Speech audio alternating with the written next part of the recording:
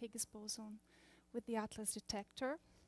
And I wanted to make a joke with this very nice view that we have, this landscape around us. But so let's see if we can find a bump somewhere. Just a very brief reminder of the detector we are using. So the Atlas detector is comprised by 3 big subsystems. The inner detector for tracking, which is around pseudo rapidity in very central area, less than 2.5. We also have our calorimetry system, which covers the pseudo rapidity range, and the mirror spectrometers.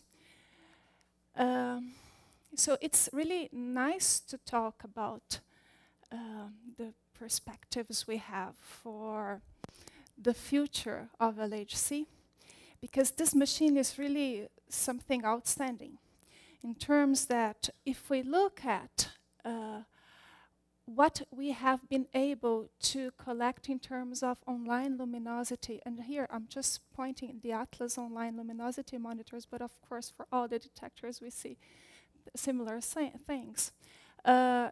We look here in orange how we are making in 2017 proton-proton data taken. So it's the latest plot we have. So we are really reaching here November, as we can see from the x-axis. So we already beat what we had in 2016. Nevertheless, not only we are reaching this very nice performance in terms of what we collect, I have to remind you that in terms of instantaneous luminosity, our design value is 1 times 10 to the 34. But we already reached a record last year in 2016. So we reached 1.4 then. So it was the peak we had. And then within 1 year, in 2016, we recorded an integrated luminosity of around 14 verse femtobarns. Okay, so let's say that's what LHC delivered. So this is what we recorded. Atlas was good at almost 95% of the time. And nevertheless, we have this very good performance. We are starting to have a challenge in terms of the pile-up that we are facing. So in 2016, we already reached around 25 average number of interactions per bunch crossing, but we already had sometimes peaks of 45 to 50. So in 2016, we were already facing a challenge in terms of pile-up. But now, with the 2017 run, I have to tell you that now this is very early. It happened to November the 2nd. So we already reached 2 times the value of the design value. So it just tells us that, well, we should go really ahead. We are reaching a level of what we could call pre-stage of high luminosity LHC already, because the detector is performing well, the collider is delivering very nice proton beams for us, so we are there. So this is the motivation of this talk, because even though I told you that we are having problems, challenges in terms of pile-up interactions, and I have to warn you that expecting 4,000 inverse femtobarns at high luminosity LHC, we are going to have an environment of 1.6 vertices per millimeter. So this is already stated, and this is what we are studying in our upgrade detectors. So we are dealing with this level of pile-up. So if you look at this plot here, so this is what we have in 2017 already in terms of average number of bunch crossings. So the average is 30.2 already.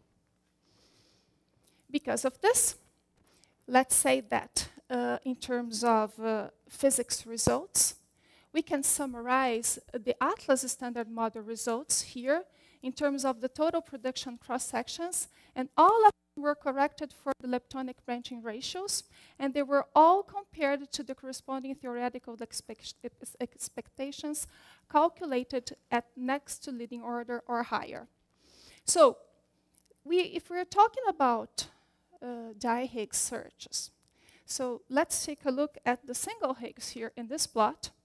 Already in run 2, we expect around 2 times the sensitivity compared to what we had in run 1 because of the value increase of the production cross-section, considering, of course, the increase of luminosity.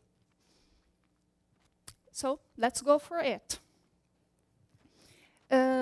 It's a key challenge in terms of measurement to dynamically understand the Higgs potential.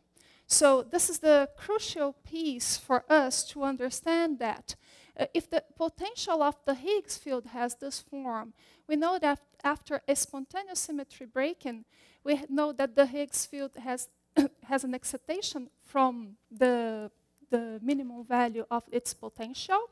And when that happens, it acquires masses, as well, not only the mass, but the cubic and the quartic interactions. So this is why it's important for us, in terms of the standard model, this measurement is challenging. Even though it's a very important piece, we know that due to the destructive interference between the gluon-gluon fusion, that is the main production diagram for the LHC, we know that the production cross-sections are extremely small.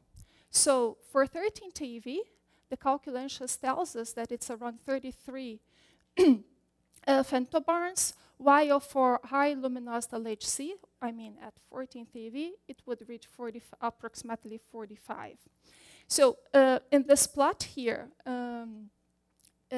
we see what is the impact between the interference between the triangle and the box diagrams. Nevertheless, it's challenging in the within the standard model. So what if we go further and try to look if there is anything beyond standard model in terms of this terra incognita? So that's the aim of this talk. If I would have to summarize the beyond the standard model Higgs boson searches in Atlas, that's what we would be looking for. I cannot cover all the analysis, of course. I'm going just to cover a small portion of di-Higgs production and not all the channels, unfortunately. In terms of the beyond standard model production, Atlas is confronting its searches looking at resonant X enhancement, mainly focused on the graviton and the 2HDM models. So for the KK graviton, which is predicted in this book random syndrome model, we would have an enhancement, which is a resonance here, or within the within the 2HDM, we would be looking for the scalar heavy Higgs. However, there are other things around there. We expect what we call non-resonant enhancements through the picture of light-colored scalars or direct TT H8 vertices, or some of the deviation of the triple coupling constant from the standard model value one. However, we are not touching all the beyond standard model Higgs production pictures. We are going to explore just a few of them. In terms of a summary of what we had during run 1, I can summarize the searches with this plot. So from now on, I'm going to omit the quark and lepton charges.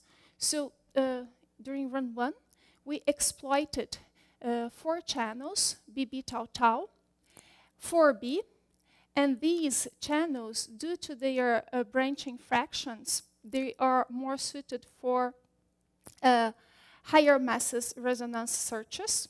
Okay. However, due to the nice invariant mass resolution for the diphoton system, BB gamma gamma and WW gamma gamma are suited for this region between 260 and 500. And here, the granularity of the mass range is wider compared with the range from 500 to 1,000 GeV. So if you look here at the at the branching fraction picture, we see that the most promising would be 4B with around 33% of branching fraction, followed by BB tau tau. Okay? In terms of mass resolution for the diphoton system, even though it's a clean signal, but for example, BB gamma gamma would be here, okay, followed by gamma gamma WW, that would be here. So even though branching fraction is low, we benefit from a clean final state. So these guys tend to be here. Okay, in terms of run 2, and here I have to apologize because within a couple of weeks, all these results are going to be superseded. So I'm not giving you the whole picture of run 2 results, but these channels are all being wrapped up with the full run 2 data set added to BB tau tau as well. So I'm going to show you 4B with a 13.3 inverse femtobarns, BB gamma gamma with 3.2 inverse femtobarns. So this is solely the first quarter of run 2, okay, and this is partially of 2016 data and all 2015 data, and the same for gamma gamma WW. So another way to summarize the legacy of run 1, if we remember that at ATV we could expect production cross-section for the Higgs at the order of 10 femtobars, and this calculation at NNLO.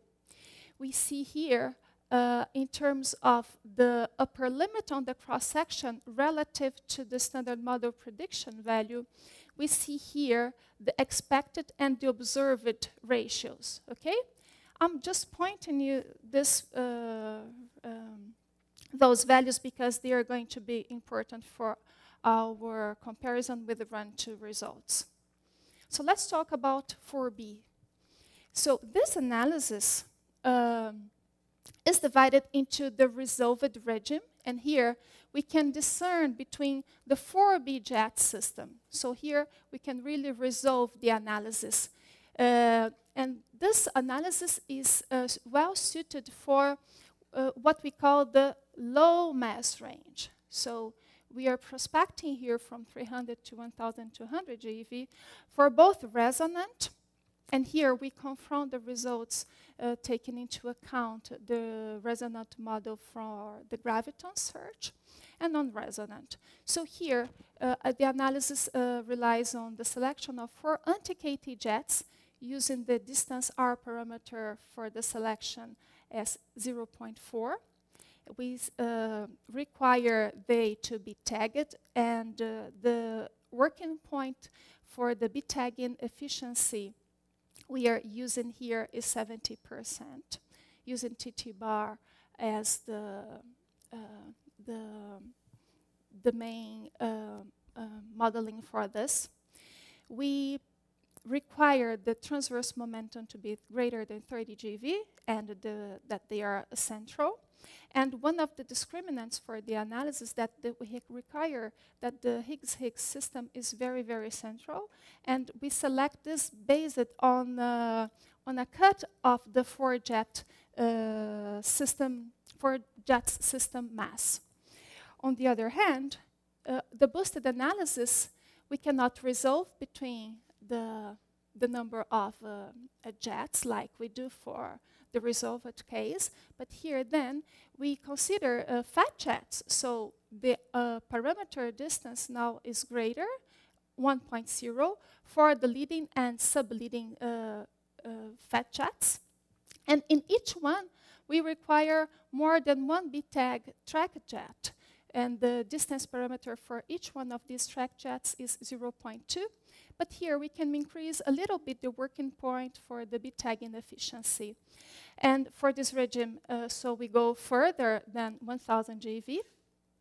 And we require also the pseudo-rapidity difference between the Higgs-Higgs system to be very central as well. And here I just show the results very briefly. For the resolved analysis, we confront the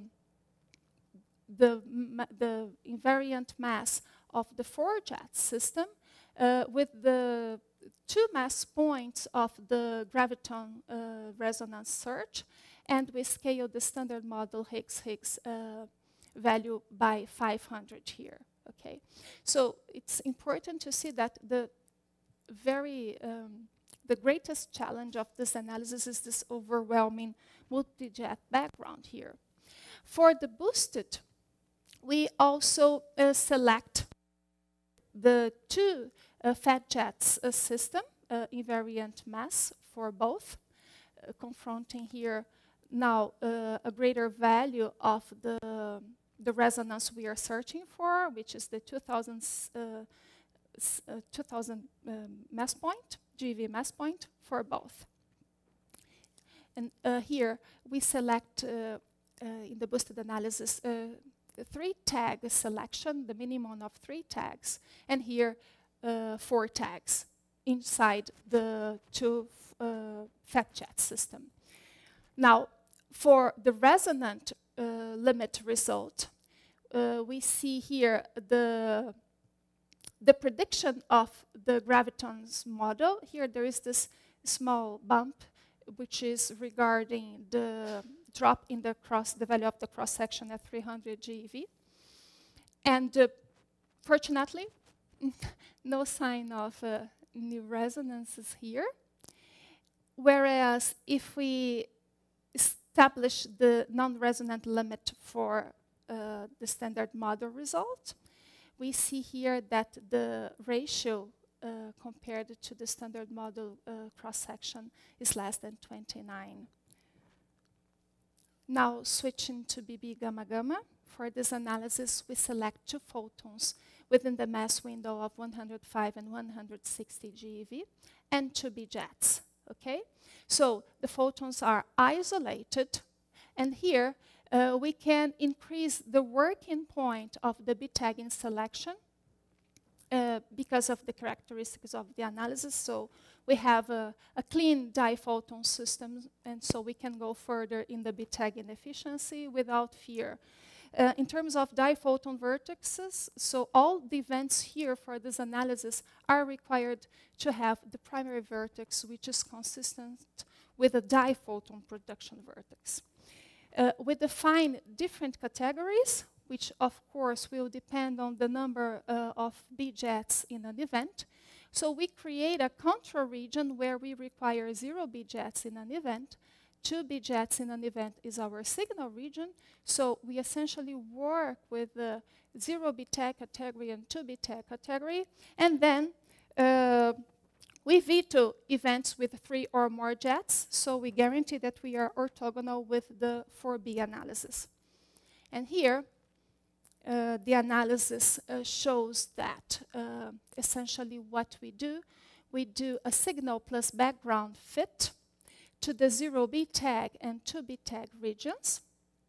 And here we assume that the mass of the Higgs-Higgs system is within, the mass window of the Higgs system is within this resolution. Doing the cut and count experiment in terms of the expected number of events for each one of the regions, the 0 tag and the 2 tag, For the continuum background, for the standard model Higgs, and for standard model di-Higgs, this is what we expect in the two regions. However, what we observed in the zero tag is 27 events, whereas to tag, no observation at all. No bumps in terms of resonance, and here we are looking for the heavy Higgs scalar in the narrow width approximation.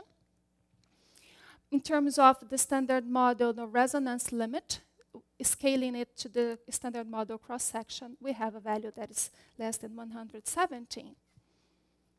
Now, switching to gamma gamma WW, we require the same selection for the two photons as we do for the BB gamma gamma analysis, but here, now, we are requiring as a final state also 2 jets and 0B jets as a final selection, creating the same kind of data-driven background modeling. We model our continuum diphoton background in the signal region, which is the 1 lepton category. And we estimate this using the shape of the diphoton invariant mass, which was determined using the sideband fit from the control region. So it's essentially what is done for BB gamma gamma.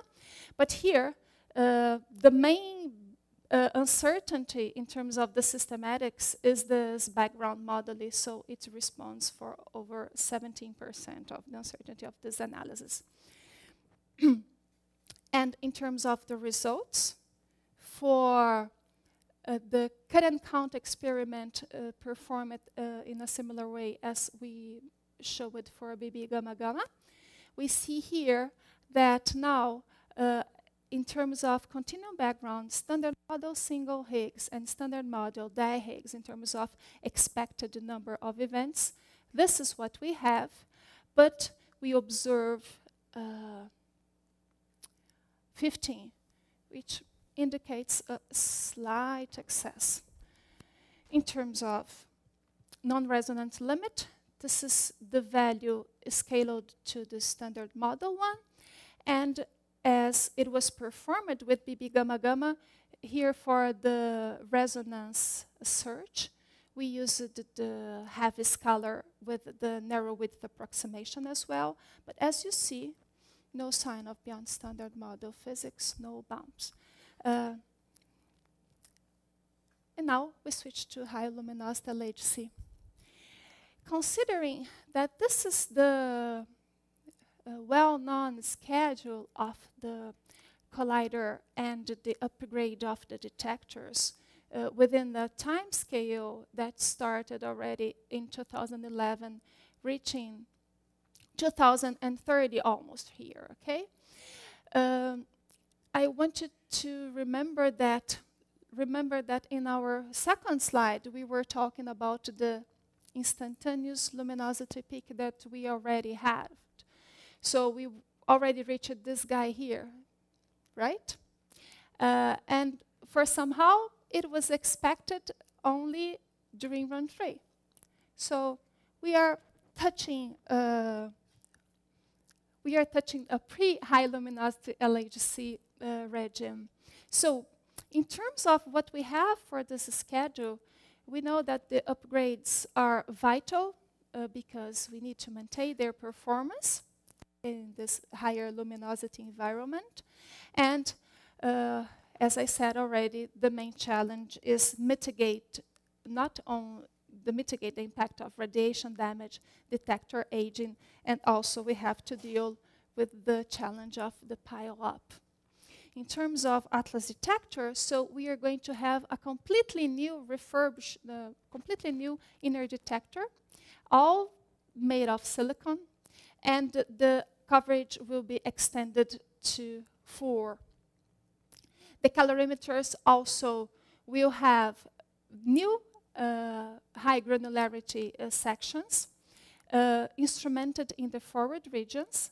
So the idea is to deal with the pile-up in the high allergy environment, but not only in terms of, we do not only think about mitigating pile-up with the calorimetry, but also thinking that we have to rely on the silicon technology of the new ITK detector, which is vital for giving us the information on the special information of the resolution, and also timing detectors for the pile-up. So these are vital for us to deal with this environment, as I expressed it, that is expected around 1.6 vertices per millimeter. In terms of muon detectors, they have an extended coverage to 4 in pseudo rapidity. And we are going to evoke the precision tracking now for early trigger decisions and increase the trigger acceptance by eliminating gaps. In terms of trigger and data acquisition, this is a summary of what we have. So now we see that we have to provide improvements to preserve the high signal and acceptance in very high rates. So we are going to use high granularity measurement and tracking information, which is going to be done very early in the trigger. And remember that in each case, what we have now, and for the high luminosity LHC upgrade, we are dealing with an input of 40 megahertz at level 0. Just a glimpse of what we are already studying in terms of detector performance. So if we look at the bit tagging prospects for high luminosity LHC, assuming that we are going to have an ITK detector completely installed, so this is the first this is the ideal Atlas detector for this, with its desire in terms of capabilities. So with the ITK inserted, if we compare the BJet efficiency in terms of working points and confronted to the light jet rejection, which is the inverse of the mistagging here, we see that during run 1, we can have around light 380 at 70% working point, and at the level of 33 at 85%. Whereas, if we go further to the average number of interactions per bunch crossing, which reaches 200 at a high luminosity LHC environment, this is what we are having in terms of light rejection for the same working points. In terms of photon identification, considering this detector layout with ITK inserted, so in this case, for the photon isolation and identification efficiency, we can say that this is the probability that a fully calibrated jet from a hard scatter interaction will be misidentified as a photon. So there are 2 ways we perform prospects analysis for the high luminosity LHC. So we can either use a we can either use a parameterized performance of the upgrade detector, or we can extrapolate the run 1, run 2 analysis. So these 2 approaches are going to be shown today. So have in mind that we cannot guarantee full stimulation for all the channels. So these are the approaches used. So in terms of the first approach, what we do, we parameterize the object level performance, but base this on full simulations. And the parameterization is essentially is a set of smearing functions. And all these smearing functions, they include all the effects of resolution and reconstruction efficiencies for all the final states objects, besides jet smearing, bit tagging efficiency, and pile-up. And for example, I have already showed some of the prospect studies for pile-up. For bit tagging efficiency, for example. And then we apply these smearing functions to all the generator level objects. On the other hand, we do not perform the analysis using the smearing functions, but we just perform an extrapolation. But here, the caveat is that we use exactly the same detector we have today. And then we have to scale the signal and background to higher luminosity and center of mass energy with the detector we have today. So this was performed with a 4B, but then 4B used the second approach. It extrapolated only the resolved results for the run-to analysis. And the extrapolation at that time was performed with 10.1 inverse femtobars of data that was collected in 2016. Again, the final discriminant of the analysis is the mass of the 4-jet system.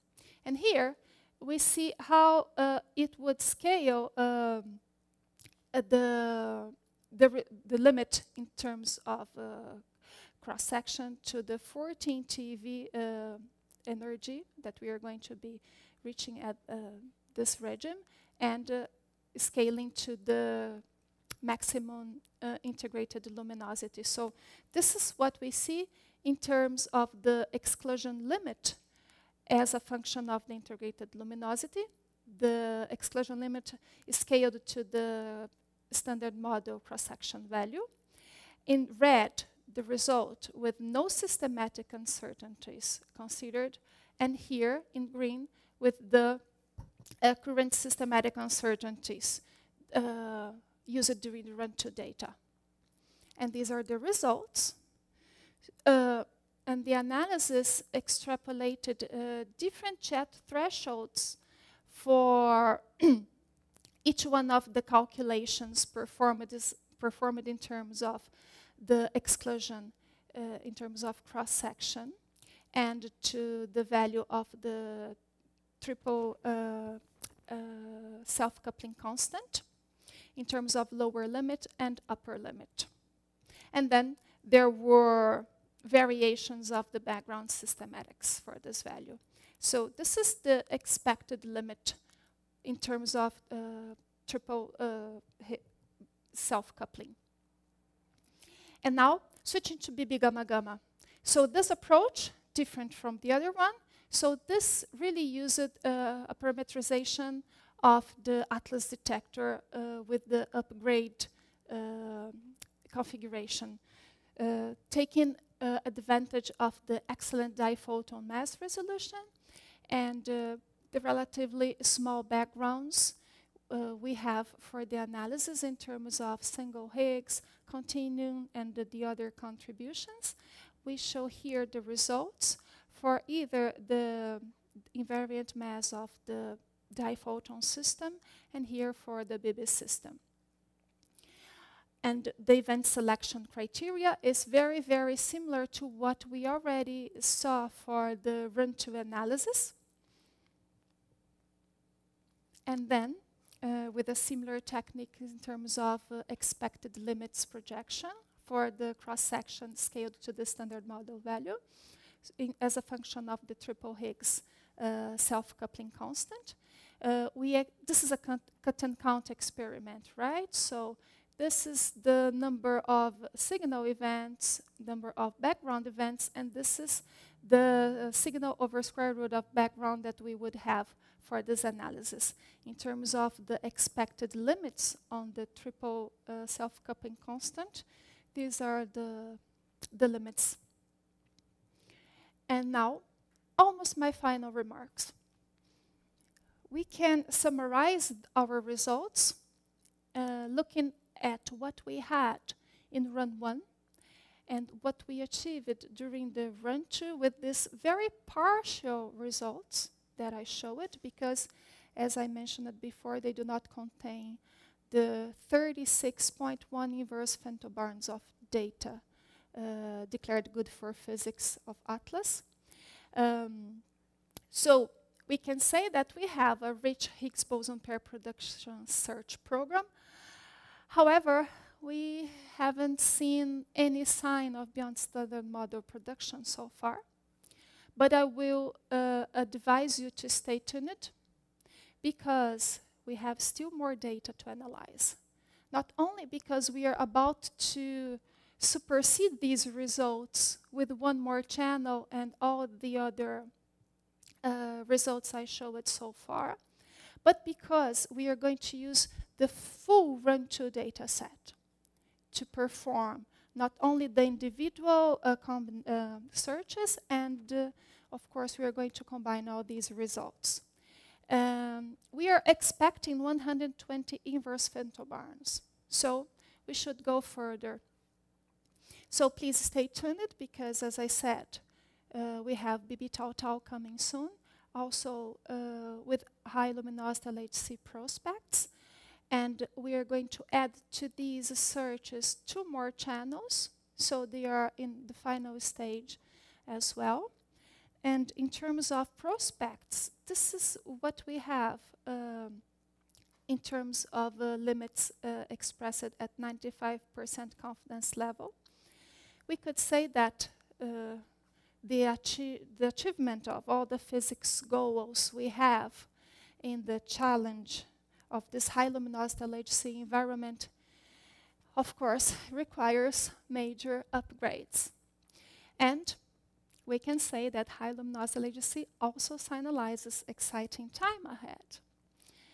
I'm going to take a chance to paraphrase JFK, because we choose to measure the self-coupling, not because it's easy, but because it's hard.